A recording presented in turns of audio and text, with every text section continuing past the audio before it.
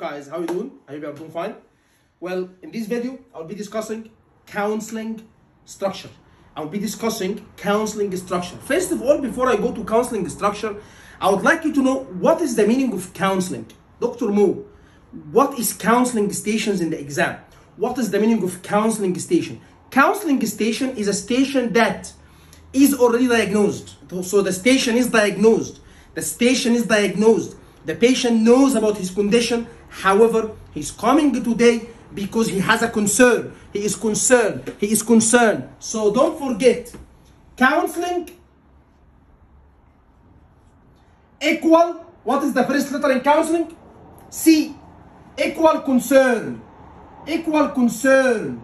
So counseling equal concern. C and C. So don't forget that in counseling station, you need to know the patient to concern, because counseling station is diagnosed station, a patient who knows about his condition, a patient who is epileptic, a patient who is diabetic, but today he's coming because he's concerned about something.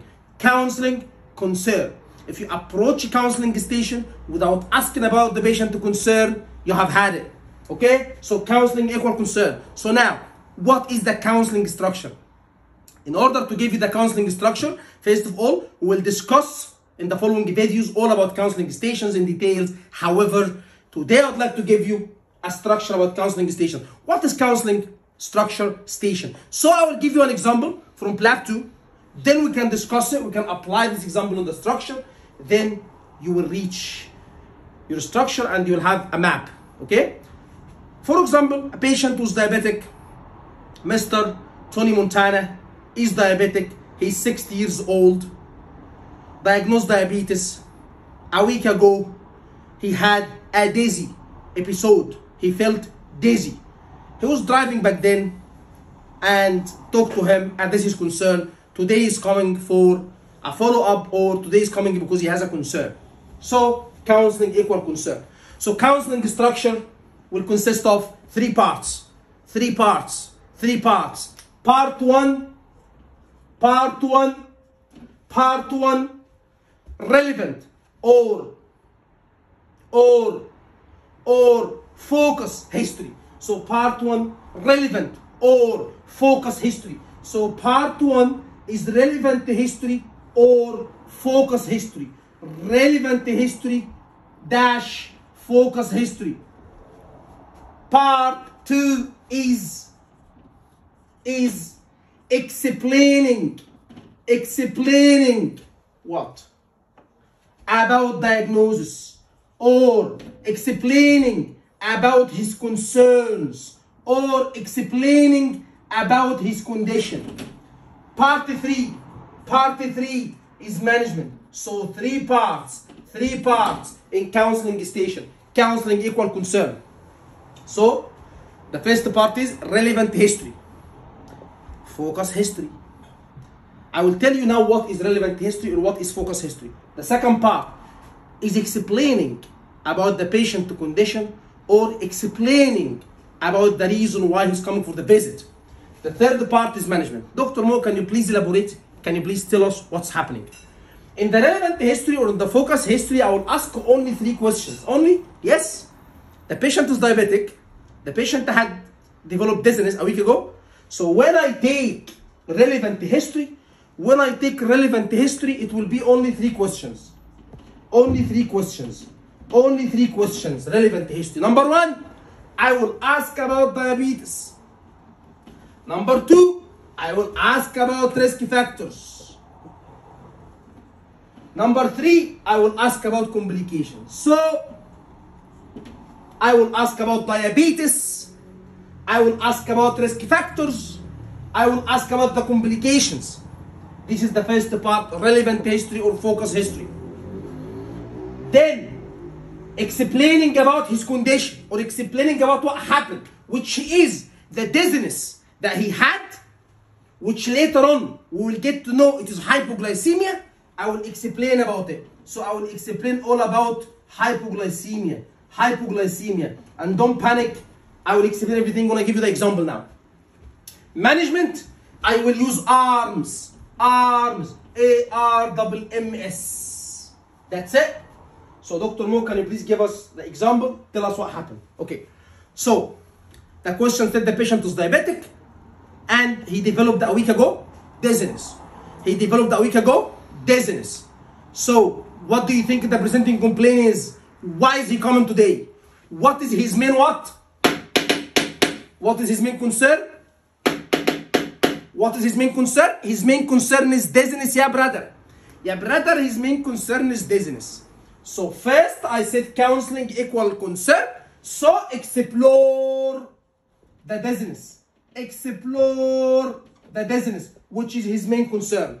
You see, dizziness, I brought it before the three parts. Why? Because counseling equal concern. The first letter in counseling is C, concern. His concern is dizziness. He's not concerned about diabetes.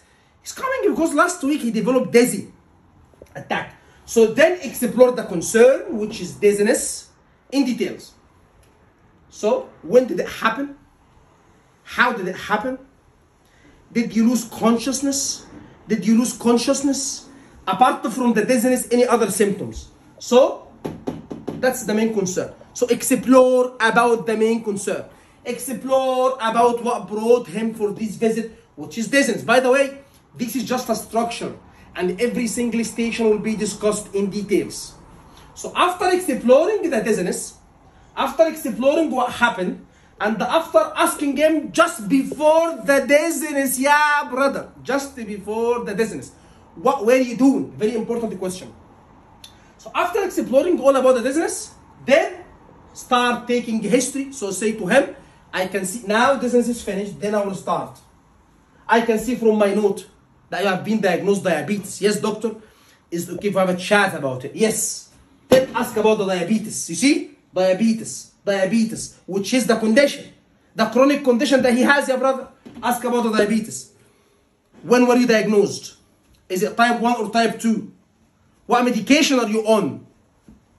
Do you use the medication as it was prescribed? Do you go for a regular follow-up? Do you measure your blood sugar? Is it controlled or not? Then I will go to the risk factors. But before the risk factor, I will ask about the complication because it will fit better. I will ask about the complication. Complication of diabetes, heart, kidneys, numbness in the hands or feet, and vision problem. So I'll ask the patient about vision. I'll ask about the patient about the kidney. I'll ask the patient about the heart, and chest pain, numbness, hand and feet. Then I will go to the risk factor. And in the risk factor for diabetes is DASA. The risk factor for diabetes is DASA. Diet, exercise, smoking, alcohol, and then my history is done. That's it. That's it. Yes, that's it. So I've given you the STEM, and I said to you counseling equal concern. In the STEM, the patient is coming because he's dizzy. So I said to you counseling equal concern. So the concern, what brought him is dizziness, explore dizziness. After exploring dizziness in details, and one of the most important questions is what? Loss of consciousness? Did he lose consciousness or not? And what else? Just before the dizziness, what happened? Just before the dizziness, what happened? What happened just before dizziness, and what else? And the other symptoms was dizziness. All this here in the concern. Then I said to you, you will start by relevant focus history. The patient is diagnosed diabetes. So you will ask about diabetes in details, complication of diabetes in details, risk factors of diabetes. Why do I need to ask about risk factor? Yeah, brother. I will tell you now, later on, because I will use it in management. Always, you get the risk factors to use it in management. So I will ask about the complications, I will ask about the risk factors, and the risk factors focus, DASA. Now I'll go to the second part, which is what? Which is explaining about the concern or explaining about the condition. What is his main concern? Dizziness. So I need to tell him all about dizziness and why did he have it and what is the condition that he developed. So explain about the concern or explain about the condition, which is I'm suspecting hypoglycemia. So explain about the concern dash condition. When you take history about dizziness, he will give you, doctor, I'm from Egypt. I love chocolate, you know. So I went to an Egyptian party they brought plenty of chocolate. So I took too much chocolate and I injected myself with too much insulin. Then I started driving home. Then I was dizzy while I was driving. Then I stopped my car. And when I stopped my car, I had something sugary. Then I became good. By the way, praise him on the fact that he stopped because he was feeling dizzy and he didn't carry on driving. Praise him on it. So now, when you take history about dizziness, as I mentioned to you in details, I said take the detailed history. What happened just before the dizziness? Did you lose consciousness? And he gave you this history of too much insulin. Then when you come to hypoglycemia, when you explain the condition in details. What do you mean, Dr. Mo, in details? Tell him the fact that you had dizziness is because of such and such, which is injecting yourself with too much insulin. That caused the condition called hypoglycemia. Hypoglycemia is low blood sugar. Low blood sugar. The symptoms of hypoglycemia are 1, 2, 3, 4. 1, 2, 3, 4. If you have such symptoms, what to do? If you have such symptoms, what to do? So for example, if you have hypoglycemia, if you have such symptoms, take something sugary. So if you have hypoglycemia, what to do? If you are driving, stop. And now, later on, I will be talking about DVLA. You understand? So explain the condition. Explain the symptoms of this condition. Explain the causes. Why did he have it? It's because of injecting too much insulin. And tell him if this happened, what to do. This is the most important part, which is explaining about the condition. This is the core of the station. If you don't do this well, you have had it.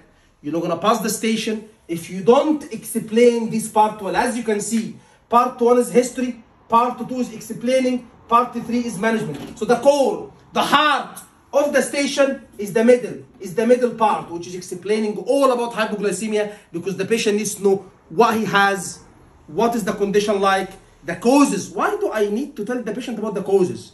Because he will need to prevent it later on, so he doesn't have the condition again. Okay? And I will need to tell him if he does develop the condition, what to do. The symptoms of the condition. What to do if he develops the condition. Anyway, and the third part is management. Management in counseling stations, simply I will use ARMS. As you can see, ARMS. A-R-M-M-S. A for advice. R for risk factors. M for medication as well as investigation. The second M for multidisciplinary team, MDT, and S for safety netting. And S for safety netting.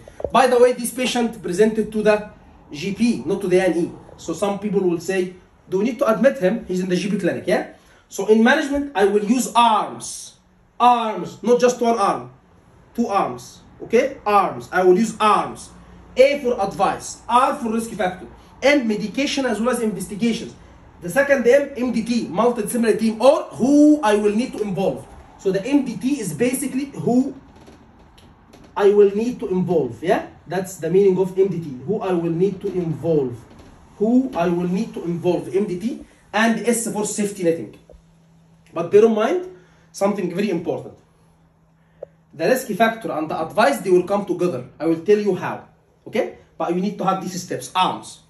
So when I took history of the patient, I found that dizziness was because of what? Was because of too much insulin, for example. So when I took history, because in management, it will be all, management will all come from history. So when I took history from the patient, for example, he was dizzy because he injected too much insulin, okay? That's the first finding. He injected too much insulin, okay? And when I asked about DESA, he eats fast food and he doesn't do exercise. So one risk factor is too much insulin. When I came and I spoke about DESA, he eats too much fast food and he doesn't do exercise. So how many factors? 3. Too much insulin, fast food, lack of exercise. So when I come to A and R, they come together. R is the risk factors. How many risk factors? I've mentioned 3.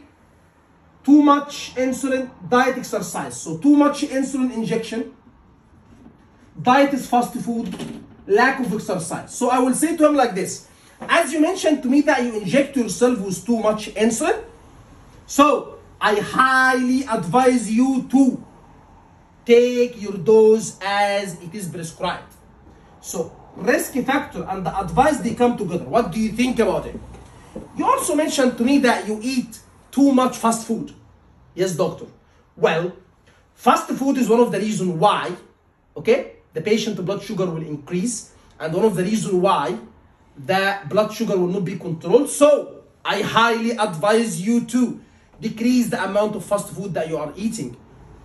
Is that something you can do? So all the time, have you noticed the risk factor I mentioned and what advice I will give him? So I said to him, as you have been eating too much fast food, then notice the advice. I highly advise you to cut down on fast food. But why, doctor? Because it's one of the reasons why you will have uncontrolled blood sugar. So have you noticed the 3 golden tips that I always mention in management, which is two-way conversation? Yes. As you told me this, what do you think of this? Consent? Yes. Can you do that for me? And why? Why am I talking about diet? Because it's one of the risk factor, one of the reasons why you will not have a controlled blood sugar. So 3 golden tips in management. 3 golden tips in management. Number 1, two-way conversation. Number 2, it's optional. It's not by force. Number 3, consent. And tell the patient, why are you doing this? So always in management, advice and risk factors will come together. Always start with the risk factor. As you've mentioned to me this, and it is one of the risk factors for this, I highly advise you to do this. Would that be alright? Then the the M4 medications and the investigation. And here I will talk about medication and the investigation. For example, in diabetic cases, hemoglobin A1C and blood sugar, everything I will do, cholesterol. Yeah? So I will talk about the investigations that I will do, which again, if you follow the previous video, which I spoke about investigations, blood, urine, stool, image, again, I will follow the same and I will do my investigations I will need for this case. Medication. Again, I will be talking about the medication. Will you adjust his dosage? Will you increase it? Will you decrease it? Or do you give him something else? So again, in medication and investigation part, this is just a structure and every single case will be discussed in details. This is just a structure. So in medication dash investigations, make sure you mention the investigation that is related to the case and the investigation that you will do. And medication as well. Then MDT. MDT is the multidisciplinary team, which means your senior. Yes, your senior. And the others that will be involved. Like in this case, for example, diabetic referral. You need to refer him to diabetic clinic. Is there something in UK called diabetic clinic? Yes. Yes, diabetic clinic. There is a diabetic nurse specialist and there is diabetic clinic. So in this case, MDT, which means in brackets, who I will involve in his care. 2 people, senior and diabetic specialist. Then safety netting. Do you remember in the previous video, I have talked about safety netting. I said in safety netting, you need to safety netting about 2 things. Number 1, the presenting complaint. Number 2, the complications. And in this case, the presenting complaint was dizziness, which is hypoglycemia, the reason. And number 2, safety net about complication, which again was the hypoglycemia, complication of diabetes. So in this case, in the safety netting, you must educate him about hypoglycemia. You must educate him about hypoglycemia. Again, the condition, the symptoms, what are the causes or the risk factor for hypoglycemia, what to do if he developed hypoglycemia, and finally talk about driving. Because it's very important here to talk about driving. Okay, this is just a structure. Everything will be discussed, but this is just a structure of how to approach counseling stations. And as used to me, I always like to improve. I always like to work on things, and I always like to add new stuff and new approaches. So thank you very much, and I will see you the second video. Thank you.